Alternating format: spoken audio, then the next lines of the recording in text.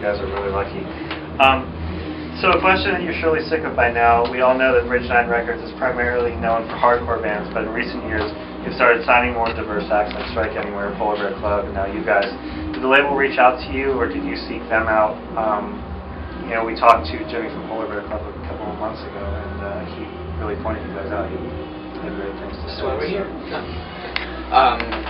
Yeah, it was the way we kind of found out. We found out through the grapevine that they were listening to our album Get Better at their offices. So we just basically just wrote them like, hey, you want to put out this record? And they just wrote back, yeah. And that's how it worked. And we didn't really care that it was an all hardcore label. We all like hardcore music, and we just yeah, we like the people that work there and the way that they do things. They always have new ideas. And it's cool. So let that be a lesson to you kids. If you have a dream to be in a band, write to a record label and it'll happen, no matter what. Alright. How would you describe the band's growth from Get Better to Pebble? I feel like between the two, it was like a 3-year gap between the releases, but actually like a 4-year gap between the writing.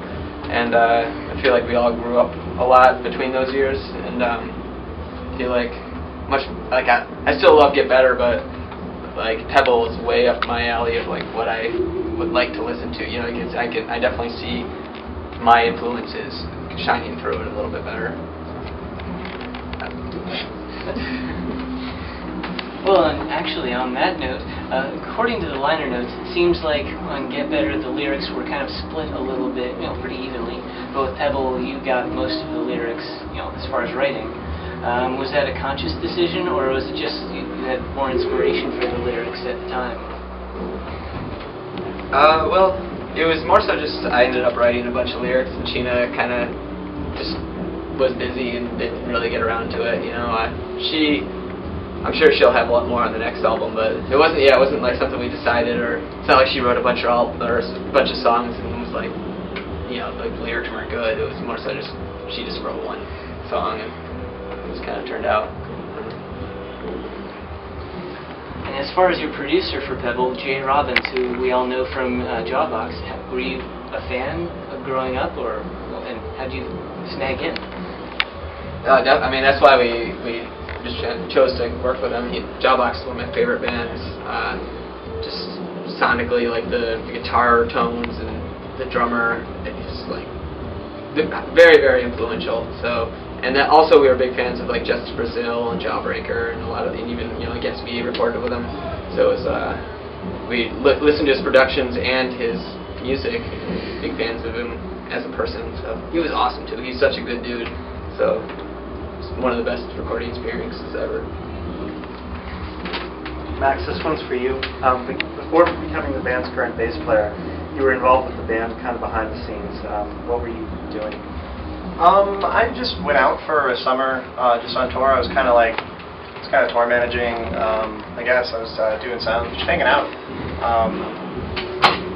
Yeah, I mean, I went across the entire U.S. with you guys for like 2 months. Yeah. Right? Yeah. Yep. Your shirts or whatever merchandise on people around, like at the supermarket or at a record store or something. Has that ever happened to you? And what do you do in that situation? Do you go up to them like, "That's my band," or just kind of play it cool? Yeah, it happens actually. It's funny you bring that up. A couple days ago, I got a voicemail from my stepdad, and he was driving through West Virginia, heading home, which we're from Buffalo, New York, and he was just like, "Hey, I just wanted to call and let you know that I'm following a car that has a Lemuria sticker on the back. Just thought it was cool. Bye." And I was like, "Oh wow, yeah, it's kind of crazy, that things are getting out that far. I mean, we played West Virginia like 3 years ago, but I don't know. It's neat. It's definitely neat." So you guys probably have a lot of downtime on tour. What do you guys do to pass the time? Any unusual hobbies anyone has? We mainly just eat a lot. That's pretty much most of our free time on tour is spent searching for vegetarian restaurants, going to them. Occasionally record shopping. We've talked about how amazing it would be in our off time to get like massages, and like pedicures, manicures, that kind of stuff, but that's not really realistic.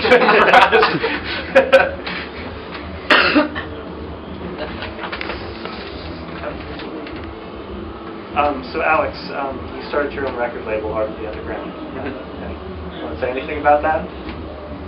Yes, it's still going. I started about 11 or 12 years ago, and I put out a lot of albums, and now I'm just kind of focusing on a single series where I put out a 7-inch a month. It's kind of like a subscription thing, like a magazine subscription, but I release a 7-inch each month with a different artist with 2 exclusive songs, and that's kind of like the main thing I do now, because being on the road a lot, it's hard for me to put out full lengths for bands and actually like be able to support them, you know. Awesome. So I'm just focusing on doing the little temporary, you know, oh, this record's out now and then it's gone, you know. If you wrap up this tour, you guys will be traveling to Europe with Cheap Girls.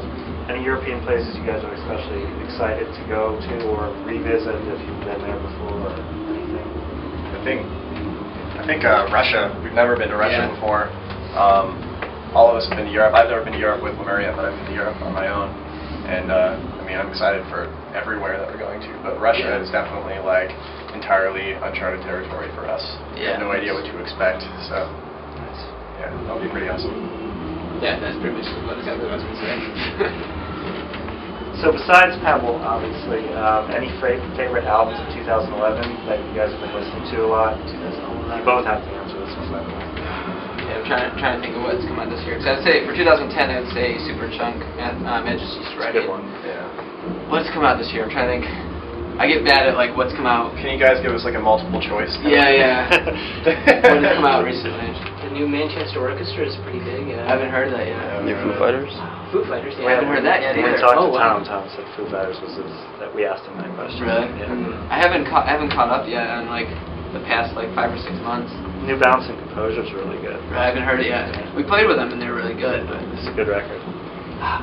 yeah, this is tough because I'm still listening to stuff from last year. Well, what are you listening to then? You can answer Okay, that. all right. Super Chunk, a bunch of Fleetwood Mac, Lindsey Buckingham, Stevie Nicks era.